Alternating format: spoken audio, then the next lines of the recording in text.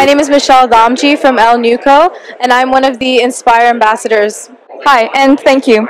Welcome Dr. Maier, Andrea Maier. She presented today, and we will ask her a couple of questions about her research and what we can do to inspire young high school students to join longevity.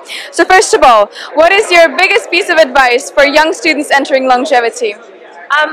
The biggest advice to find a mentor, find a good group where you can really accelerate your knowledge and your methodologies, etc. So find a group where you fit.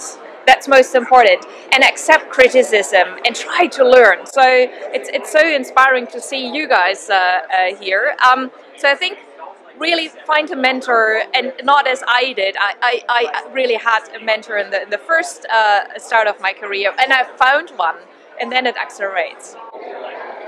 So in your presentation, you were mainly talking about organ clocks, and you mentioned that when you can detect the decline of one organ, you may be able to predict the decline of another. Yep. So say one of your patients, you were like predicting that their kidneys or their liver was going to decline next. What would you do to intervene in their lifestyle to prevent that failure? Yeah, lifestyle interventions are, I think, wonderful because we know that you can extend the health span.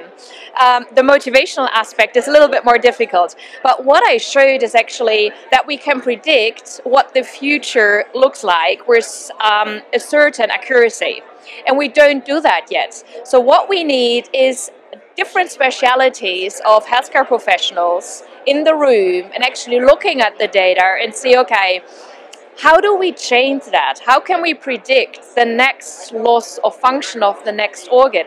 And I think we have all tools together. We just need the willingness to do that. And I think that's up to you. You are the next generation. And to continue about mentors, when you are looking for a mentor, what is it important to seek out? I think a mentor is there to listen, because a mentor is not to teach you. So mentors should not be the one teaching how you do meta-analysis, or how do you certain regression analysis, or how do you do in a fibroblast experiments, how much medium you should do that.